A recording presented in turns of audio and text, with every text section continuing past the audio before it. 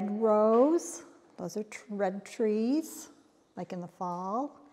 And red rose on the flag, the stripes. Just like on your mask, too. You have stripes on your mask. White rose on the flag. So we have red rose and white rose. Red, white, and blue. We have a mountain with some snow on it. That looks like a barn down there, farm. We sometimes call the flag Old Glory. That's the name of the flag. So this is Old Glory. This is part of our country.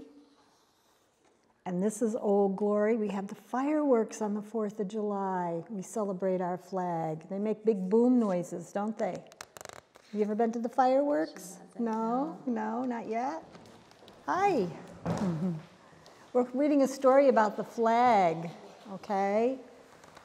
Well worn, that's an older man's face. It's blue. Sky white stars. Forever. That's it. Wasn't that a nice story? Yay, yeah. Crepe paper to make it more flowing, but it doesn't have to be a mobile type thing.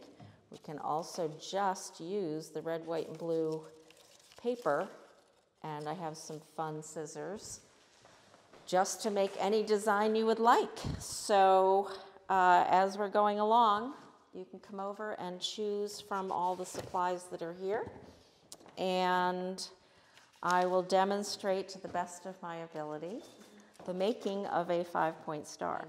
And fold it over to meet the first fold line. And then you crease that part, put it down in front of you like this, and then, I've made these a million times, but I still have to look over so that it meets the fold that you just created when you folded this over. So everybody should have something in front of them that looks like a rocket. And then you take your scissors, and this is the part that's kind of funny. Hi, have a seat. I did it too. So I will let the big hands keep grappling with that. And if anyone would like to come over and get some of the very many things you can do with red, white, and blue, it is up to you what kind of collage. They don't have to be hangy things or mobiles. That's just what I like to make. Because we have every kind, we have red paper, blue paper, white paper, fancy scissors, glue, crayons, all kinds of things to collage, however you would like to create your red, white, and blue artwork. That's beautiful. Yeah, look at all that red, white, and blue. Yeah. I gotta go see what this little girl over here is doing.